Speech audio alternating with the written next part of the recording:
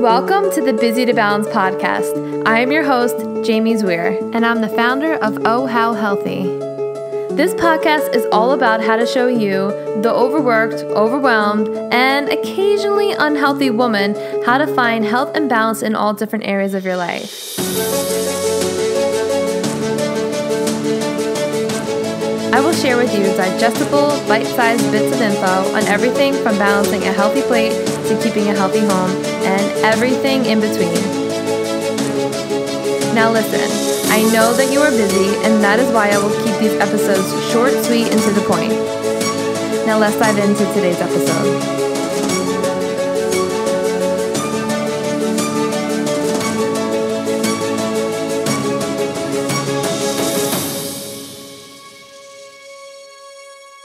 Hey ladies, I hope you all are having a great day or night or morning or afternoon, whatever time of day you listen to my episode. Either way, I'm so grateful that you all are here. And I wanted to create an episode about how to motivate yourself to complete your to-do list. So I know how frustrating it could be to try to complete that to-do list day after day. So you have 1,000,001 different things on your to-do list, whether it's a home task, a work task, a self-care task, a family task. You have a lot going on. So it can be extremely difficult to get yourself motivated and focused enough to actually do the work that needs to get done in the amount of time that you have to do it. And when you do get the things done on your to-do list in the amount of time that you allotted, all is great. You feel like Superwoman. You're like, I can do anything now. But when you don't, you kind of feel like crap about yourself, and those items on your to-do list just get pushed back to the next day, and then so on and so forth. So the problem arises when you create this long, ambitious list of things to do, but don't really know where to start when it comes to getting the things done, or when to find the time to get the things done. Because this was me, guys. I used to create these long, ambitious 100 long item lists of things to do, and then I sit down and I'm like, oh, what the hell? Where do I even start? And I don't want you to do that. I want to show you the way that really worked for me, because without really finding a system, there was no way I would be able to find the time to start a podcast or create a Facebook group or do these additional things that I'm doing now. So I'm going to share with you 4 tips that I find are super helpful to get myself motivated and get work done. My first tip is to decide whether you're a morning person or an evening person. And I want you to find what time of day works best for you to work. This is when you need to schedule the bulk of your work. So if you're a morning person and you find that you do your best work and you're freshest in the morning, you need to schedule time to complete your to-do list in the morning. This can be a weekday morning or a weekend morning. And if you're an evening person and you feel like you can do your best work when you are relaxed after the end of the day and you're maybe a little bit of a night owl, you want to schedule the bulk of your things to do then. So you just need to find what works best for you. And you may have already kind of established whether you're a morning person or a night person and do something else during this time. For example, you might be a morning person and realize this is the best time to fit in your workouts. And if that's the case, either A, you have to wake up even earlier than you do to get your workouts in to complete items on your to-do list, or B, push the gym back until the evening if you know that you're going to get it done anyway, and make sure that you put your important items in the morning instead of the workout. But if you find that you might not trust yourself to get to the gym after work and just working out in the morning is just works best for you, then you really need to go with option A and wake up even earlier and set your alarm even earlier to get things done. You may feel more energized by doing this because you're actually creating confidence and doing things that you need to do and creating balance in other areas of your life.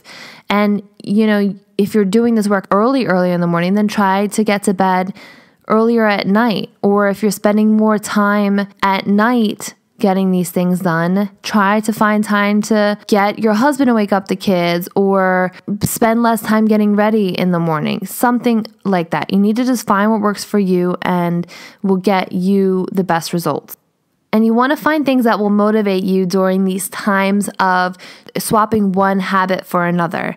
So you can maybe change the alarm tone on your alarm clock to a nice either relaxing sound or a motivating song that will get you up and out of bed.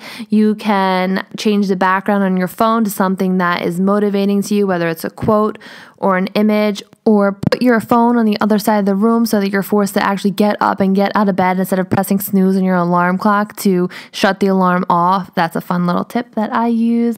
Or you can tell yourself once you complete this goal and wake up early 2 days this week or 3 days this week, tell yourself you can buy yourself something or, get a massage that you've been waiting to get and you've been pushing off and pushing off. And this is what the girls in my Facebook group do every single week. They share what their goals are, what their weekly goals are, and then what they will give themselves and what they will treat themselves with once they complete their goal. And we're all there to cheer each other on and offer up motivation and accountability. So if that is something that you want to join, the link will be in my show notes so that you can hop on into that free Facebook group. My second tip is to listen to yourself and your body, but only to a certain extent. Because yes, I want you to listen to your body when it's hungry or when it's tired or when it's thirsty or when you need to get a workout in or when you need to get more rest. But I don't want you to confuse that with resistance and procrastination. Because resistance and procrastination will try to sneak up on you and you must fight through it. You have to distinguish and figure out whether you're actually really tired or it's just procrastination. But so that you can analyze, you can say, you know what? I chose a time of day that works best for me. So I might be a little bit sleepy, but chances are I'm not exhausted and depriving myself of sleep. And I just ate something, so it's not like I'm hungry and I'm feeling fine. So you really need to tap into your body and notice how resistance sneaks up on you. It will try to tell you you need to go fold that pile of clothes that's sitting there on the bed, or that you need to go let the dog out, or you need to go, call your mom. Just jot it down, know you'll get to it later, and focus on the tasks at hand. And I want you to know that the amount of resistance that you feel towards something is equivalent to the amount of success waiting for you on the other side. So what I mean by this is, let's say that you have a great idea. You've seen this on Pinterest, you've seen a new whiteboard family calendar system, and you just know that it's a great idea. You know your husband and your family will love it, and it will make chores and routines a million times easier for you guys. But for some reason, you can't get around to putting it into action. And the days and the weeks and the months go by, and you never actually took any steps forward towards implementing this new system. So for sure, you must have been able to find at least a few hours in the last few months to put this new idea into action, but there was just huge resistance around implementing it for some reason. And why? And I'm letting you know that what that is called resistance. And it is probably the worst feeling. It's the hardest thing that you'll really ever have to encounter when you're trying to create new habits or new routines or new systems in your life. And I personally believe that fighting through your own limitations and resistance is the hardest thing that you'll ever have to do. But just know you can do it. You can do it. You can do it, you can do it, you can do it. So I want you to tune in and listen to your body when it's feeling sick, tired, etc. But please don't give it too much slack when it's trying to resist you from sitting your booty down and getting some much needed tasks done. There's a book that I read called The War of Art, and it's by Steven Pressfield, and he talks a lot about resistance and how it tries to sneak up on you and how to fight through it. So I will leave the link to that book in my show notes, and you can read more about it if you're interested. So my third tip is to avoid distractions. You got to put the phone away. You got to put it on airplane mode. You have to put it in a drawer on the other side of the room. You got to get it out of sight. I just shared a post about this recently that I found that I was really being distracted by my phone, whether it was answering text messages or responding to emails or answering phone calls. I was just getting distracted by it. And there's a time and a place for the phone, but it wasn't during times when I was trying to complete important tasks. I knew that I had a limited amount of time to do a certain task, and I had to only focus on that. And whether it's 2 minutes answering a phone call saying I can't really talk now, or 5 minutes responding to that email, it was still time being sucked up and taken away from the most important tasks at hand.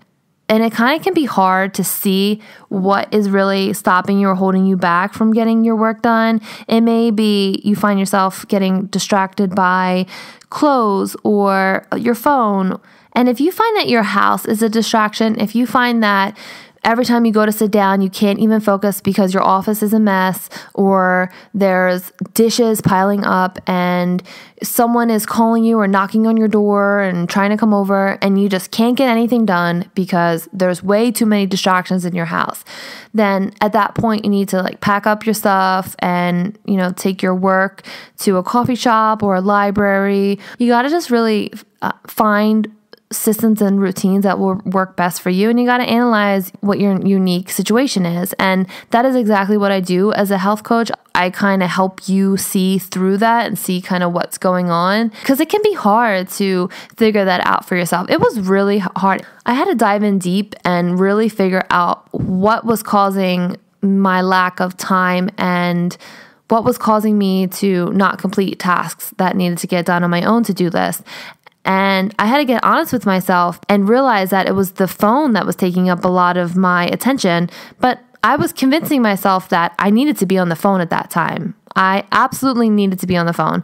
I was doing work on the phone. I was answering comments on social media. I was responding to people, and that's work. So I was kind of counting it out, as it wasn't like I was aimlessly scrolling or doing unimportant things. They were all important things. But I had to realize that by doing that important thing, I was not doing something else. So you really have to dive in deep. And if you're interested in me analyzing your current situation and seeing what you can do to best maximize your time and see what system or routine will work best for you, you can always apply for a complimentary consultation with me. And that is a link that I will leave in the show notes as well. And my fourth and final tip is to keep your daily to-do list simple. Please keep it simple. I cannot emphasize this enough. If you have an overwhelming to-do list, you're going to think of anything and everything to avoid doing it. You're going to be like, oh, hell no, I'm not going to that list. I am not. I know how long that thing is. And you're going to think of anything. I think I need to call my grandma. I think I should take my dog for a walk. Just keep the list simple so that okay, let me just quickly finish these 3 things, and then I can go ahead and take the dog for a walk. And then I can go ahead and you'll feel so much better. And I also know that you like the idea of multitasking, but it is not the best thing to do when you're trying to be the most productive, because you are doing a little bit here, a little bit there, a little bit over there, a little bit over here, and you're not really getting anything done. You may be making a small amount of progress on each task, but not getting anything done. And the whole point of creating the to-do list is to cross the thing out and get it done. So please just focus on one thing at a time and then move on to the next. I like to just recommend you stick to 3 to 5 things max on that to-do list. If you can get to more things, great, but focus on those 3 things and then you'll be good. And then also, this creates confidence in yourself. You then know, I should not be afraid of my to-do list. I can do it. So when I have a new list of 3 things to do tomorrow, I know I'll be able to crush that list. And make sure you don't put things on your list like shower, get ready, pack lunch. Make sure that they're things that you know you won't do unless you wrote them down and you're actually scheduling time to do it, because you're going to get in the shower and get ready and pack lunch anyway. So don't put that kind of stuff on your list. Make sure that there are things that are outside of your tasks that you must get done. Like you must shower so you're not the smelly person at work. You must pack your lunch, otherwise you're going to starve. So make sure those things on the list are critical. There are other tips that I want to share with you, but I want you to get these basic tips down. And I will be sure to create a part 2 of this episode so that I can elaborate further on other things that need to get done in order to complete your to-do list. But these are 4 of the most important things that you need to focus on first. To review, tip 1 is decide what time of day works best for you and do your best work then. Celebrate your wins, do things daily to motivate yourself. Step 2 is to fight resistance with all of your might. The success, freedom, and abundance is waiting for you just on the other side. So please push through that. And if you want more support in that area, feel free to join my free Facebook group. The 3rd tip is to avoid any and all distractions. Put your phone on airplane mode, work somewhere out of the ordinary, somewhere where you won't be distracted by the pile of clothes or someone knocking on your door. And step 4 is to keep that list simple. Focus on 3 to 5 things max on that to-do list every single day. So if you follow these 4 tips, you will be sure to find motivation to complete your to-do list for once and for all. So if you want to connect with me, you can find me on Instagram at ohhowhealthy. My website is ohhowhealthy.com, and you can find me on Facebook. And if you love this podcast, it would mean so much to me if you left me a rating or review and let me know what you thought of it. What was your favorite part? What was your biggest takeaway? You can also screenshot this podcast and tag me in it on Instagram and let me know what you thought. And have the best day, night, afternoon, whatever time of day that you listen to this episode. And I will be connecting with you all again soon.